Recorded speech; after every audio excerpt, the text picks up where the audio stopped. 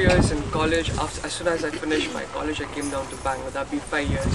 So in the 4 years, I suffered from jaundice thrice, and in the 5th year that I was in Bangalore, I got typhoid. So when so much of medical, when I would be sick for like 4 or 5 months each year, there was a lot of frustration and anxiety. I missed a lot of my semester exams. I missed good career opportunities in my office in my first year itself.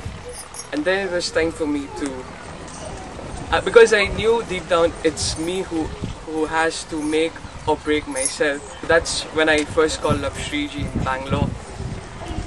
The conversation was super smooth, so immediately the same evening I went and met Shriji. We struck a good chord, and then the next session he initiated me into Ananth. And then it's been 16 months now that I've not had any illness, no sickness at all. I mean, I don't have any medical bills for the past 16 months. It's been amazing. And work-wise, a lot of anxiety, whatever.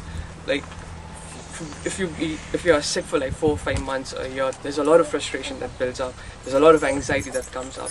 And I wouldn't say that I haven't had problems in the past 1 year. So it would be unnatural and not normal if a person doesn't faces problems. But then there have been problems. But for me, it's been easy to tackle the problems. The way I see the problems is different. I don't see problems, I see problems as opportunities. I literally mean it, because there have been tough times and I think I've been able to convert the problems into opportunities, and career-wise I'm doing good. Now, people, circumstances, situation at the home front, work front, everything's become cordial, more smooth, because the way I see things, it's totally different.